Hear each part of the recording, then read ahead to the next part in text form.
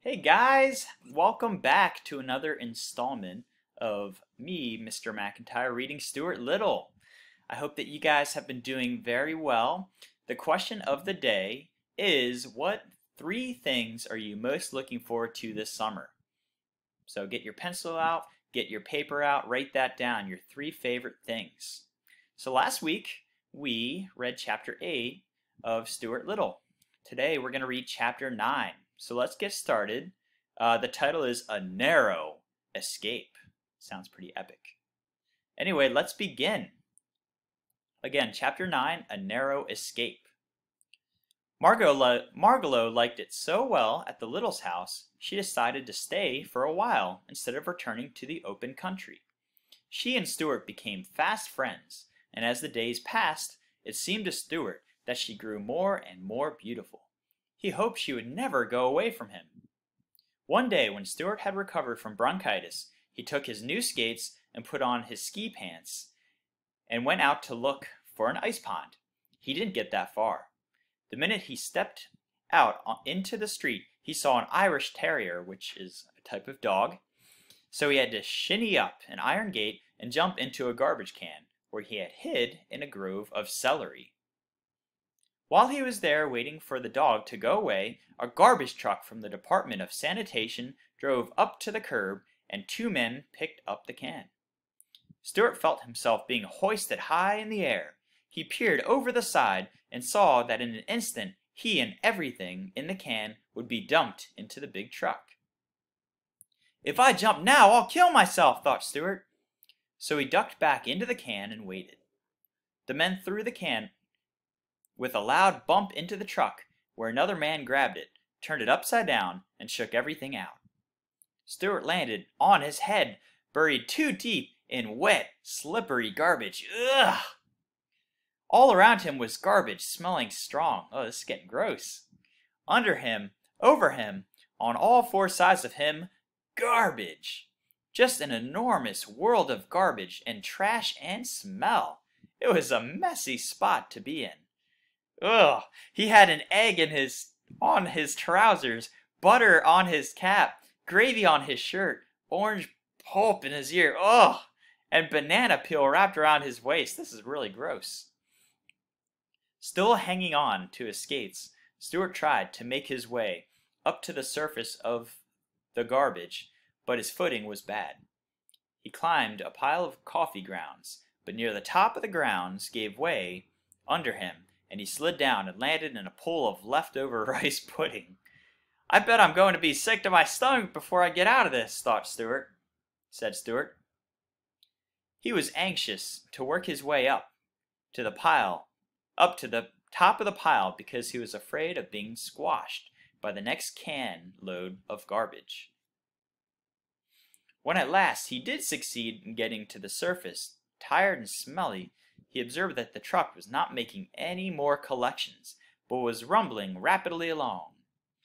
Stuart glanced up at the sun. "We're going east," he said to himself. "I wonder what that means." Pause. See if you can figure out which way is east. If you're facing, let's say, we've got east, west, north, and south. If you were to point to your right and your left, which side do you think east is on? Anyway, just trying to pick your brain, see if you guys know your east from your wests and your norths from your souths. So, anyway, there was no way for him to get out of this truck. The sides were too high. He just had to wait.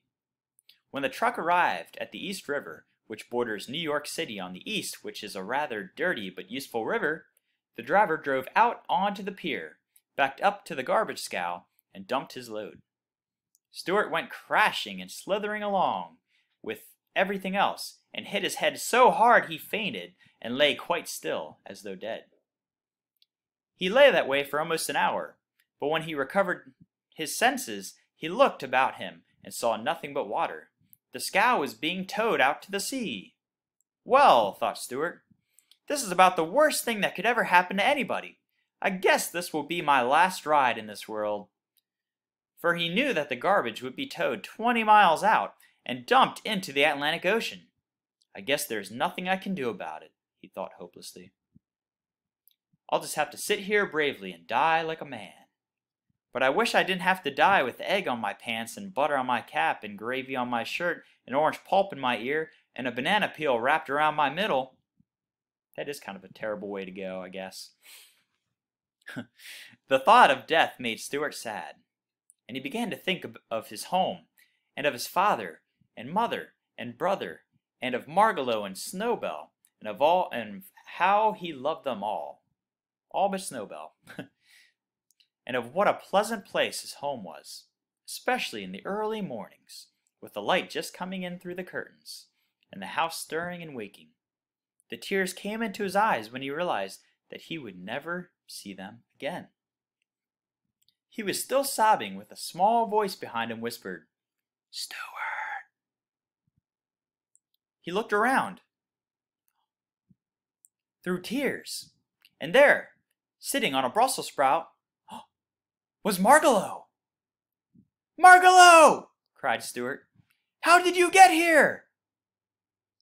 "Well," said the bird, "I was looking out the window this morning when you left home, and I happened to see you get dumped into the garbage truck. So I flew out the window and followed the truck, thinking you might need help." "I've never been so glad to see anybody in my life," said Stuart. "But how are you going to help me?"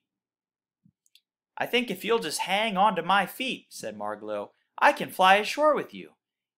It's worth trying anyway. How much do you weigh?" 3 ounces and a half, said Stuart. "With your clothes on?" said Margalo. "Certainly," replied Stuart modestly.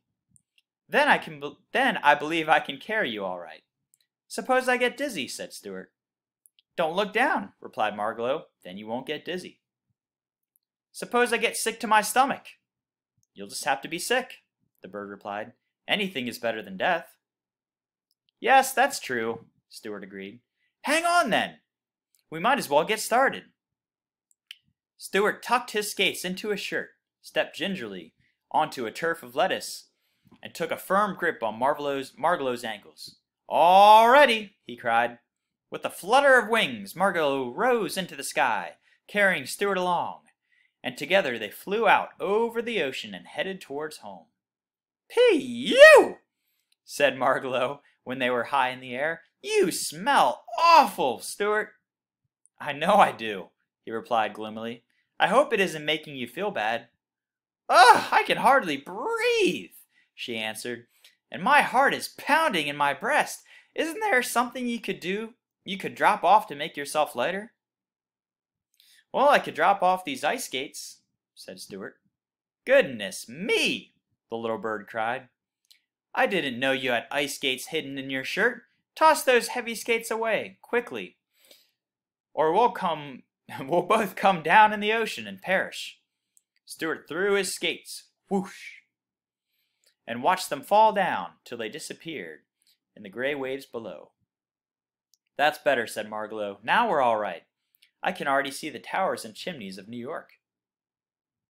15 minutes later, in they flew through the open window of the Littles' living room and landed on the Boston Fern. Mrs. Little, who had left the window up when she missed Margalo, was glad to see them back, for she was beginning to worry.